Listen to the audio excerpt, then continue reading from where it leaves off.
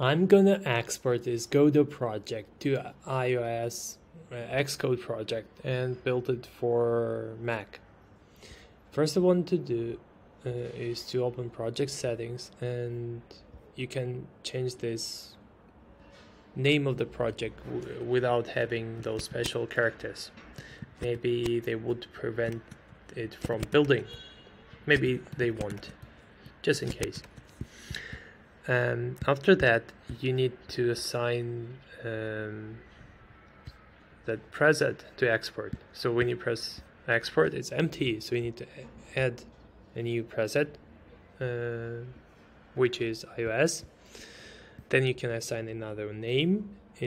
By default, your Apple Team ID is not your email. Here I can find it in on my page on developerapple.com, and after you assigned it, you need to assign a name, a correct name, which should be something your domain name and your app name.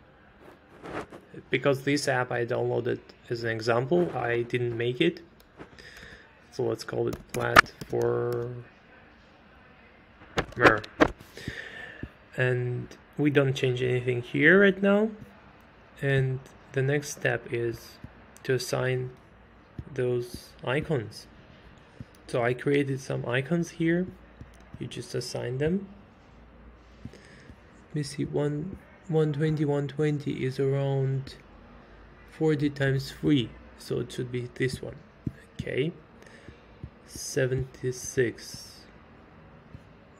It's already pre-existed. This is for App Store, the biggest one. Then 180 is around 90 times 2, but we don't have it here. Maybe it's 60 times 3. Then 152 is around 76 times 2, I think. Then 167 is around it's around 83.5 times 2. Then we have 40, which is 20 times 2, or just this one, it's the same. And 80, the last one, the last required icon to build a project. Oh, I made a mistake. Sorry, it should be here. No, wait a moment. I need this one. That's right. So I said, it was a daunting task, but you have to fill it in, and then we can export the project. Let's put it into a specific folder. Let's create a different folder, which is iOS, and let's call it platformer, just set short. Okay.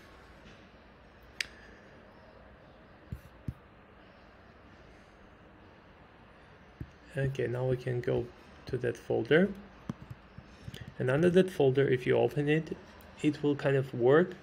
It will seem to work right now, but you won't be able to. Actually, if you write the wrong team ID, it won't be able to open. It will say that file is corrupted, and that was the first mistake I ran into. But for this one, if you try to compile, it won't work. But I need to change that platform for that is a physical device. It should be better in recognizing those things. I mean, when you try to build an actually I succeeded, but sometimes what you need to do for instance, for my local Mac, if I try to run, and it will succeed, but sometimes when you open it the first time, you'll see that sign-in certificate doesn't seem to be right. It would be none. It would be set to none.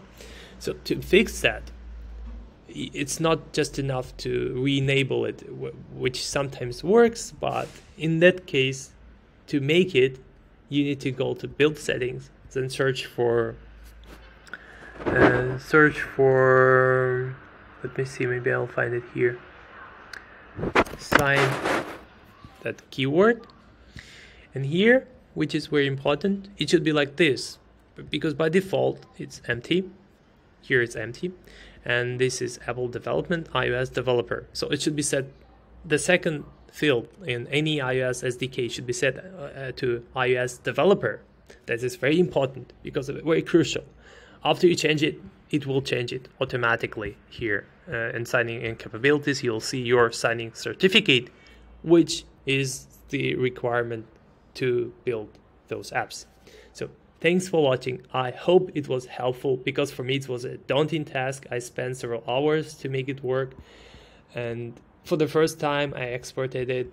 It didn't work because I didn't write the right team ID. I wrote my email instead, and it said your, let's try to reproduce it anyway. Now I have it up and running, and you see it's running, yeah.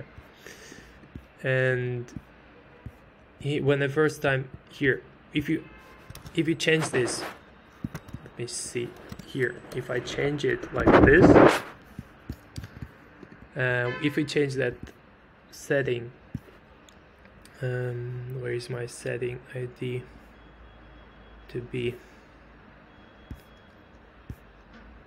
Here, development team. Okay, so if I set my development team to some email, okay, and I try to open like I've done the first time, it will say that your project is damaged. You cannot open it due to parse error. So it was very hard to fix this error without knowing what is development team ID. So we should be aware of it.